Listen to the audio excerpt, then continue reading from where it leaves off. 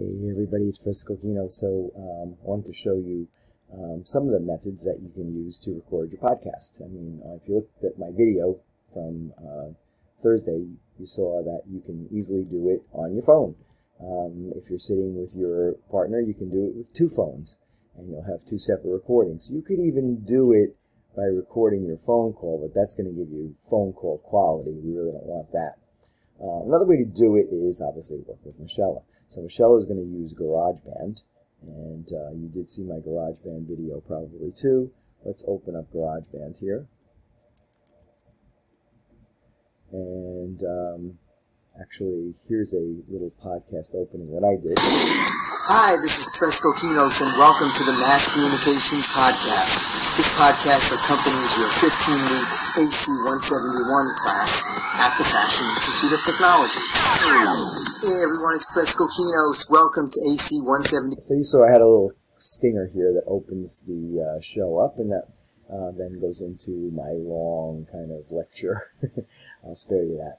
But what you could do here, and what Michelle is going to do, is in GarageBand, open up the preferences, go to the audio and MIDI, and select two microphones, right? So you can actually have two separate tracks recorded at the same time, discrete audio for each of the participants. So you'll have one track for the host, one track for the guest, or if you're having a conversation, your co-host, and then you can edit right in there. No problem. So that would be a great way to do it, and GarageBand gives you excellent quality. You can do this if you can have your friend over to your place. You can do it in the privacy of your own home with GarageBand. You need two mics, kind of, to do this. If you have two extension mics, that'll work really well. You could even do it on two laptops, where you're recording face-to-face and recording it that way, so that'll work too. So let me show you another technique, and Brianna asked about doing it remotely. You definitely can. In fact, a lot of podcasters do. So what I'm going to do this time is open up Zoom.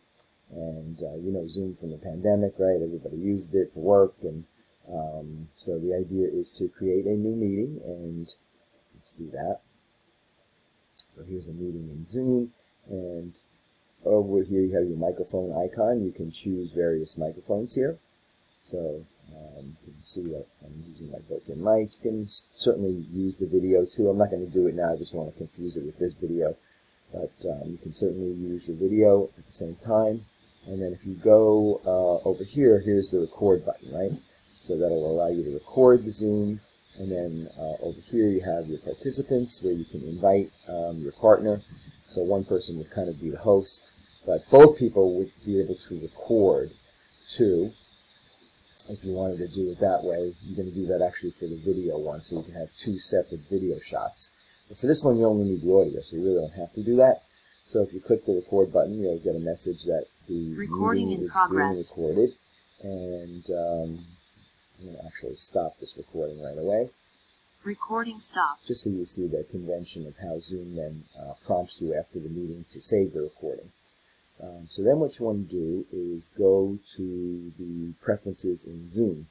So here are the preferences. And then you have a lot of stuff. We'll go through a little bit more later. But in video, for instance, you have various ways to make you look better, lighting-wise. You never want to display the name when you're doing a real video, because you can add that later and it'll always be there. So there's not much going on there. In audio, you want to go to this suppress background noise. I leave it on low. It should be quiet, your environment already. So right now my fan is running, so you're probably hearing that. And then high fidelity music mode you want. You really don't need stereo audio, but I definitely want to make sure that these defaults are pretty much checked here. Okay, and then if you go to the recording section, there's some critical things to set in there. Okay, so in the recording section, what you want to set here is record a separate audio file for each participant. And then optimize for third-party editor. That will allow you to edit in Rush or Final Cut, iMovie. And add a timestamp. I don't think we want that. We don't want anything that's going to be on the screen. record video during screen share. So everything else is good there. Okay, so the idea would be that then you could, let's actually end this meeting and see what happens. I'll end the meeting. And after the meeting is over, Zoom will then prompt me for where it's going to save the file. Okay, so you can change that to a different location. I have it on my desktop here. It's going to save a file. And here it is. I'll open it up for us. It's got the video married to the audio here that you could use. And remember, if you're both recording this later on, you'll have a shot of the two people. You'll have two separate videos that you can share when you want to edit the video interview. For now, we're going to look at this folder here. This is the folder that allows you to have both audio tracks. So the audio record folder, I didn't have anybody in the meeting with me, so you're only going to see one track. But if you do have a participant, you'll have both tracks of audio there. So then those tracks can easily be imported directly into GarageBand. In fact, I should be able to do it actually right from here. So I'm actually going to just minimize this for a second. All right, I can actually take this track to, you can hear it, and I'm going to actually stop this recording right away.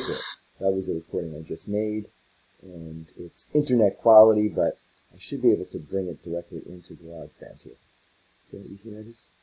Bring it right in there, and I've got that recording there, and I can edit it because it's very short. So I'm just going to delete that now. Don't need that. So there's another technique that you can use here too. That will eliminate the bad quality but still give you the intimacy of the video conference, and that would be to actually have each person record their own voice in GarageBand during a Zoom call. Does that make sense? So you'll be using Zoom just, for the video and the intimacy part of it, and then you'll be using GarageBand to make a discrete recording of your voice, and then you can share that with your partner and edit it. In fact, both of you will be able to do an edit when you share the voice recording. So you'll both get a chance to actually record, and two editors could mean two different actual recordings, two different finished products. So that might prove interesting.